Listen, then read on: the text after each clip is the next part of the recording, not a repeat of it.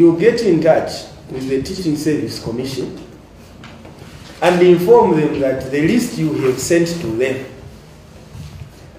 has got no blessings from ourselves as provincial administration, because we have not participated in its formulation. The DCs did not participate. The security agencies at some levels did not participate. So it is a product of your system and not our system. And I'm saying so because I do not want to be held accountable to explain at two levels. One, to the local people who may discover that the people who are on those lists are not local.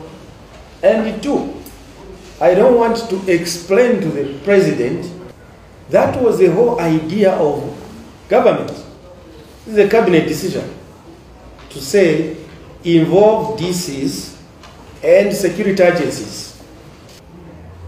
So I think that also applies to the health. The health, goodness, they haven't concluded.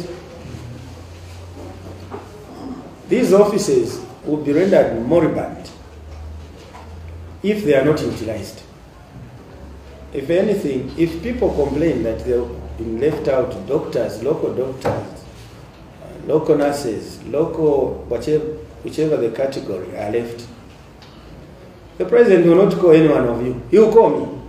He will not even call the Minister of Health, because the Minister of Health has nothing to do with knowing who is local. It's me who will be called. And me, I have this team to work with. And so this team must do the right thing.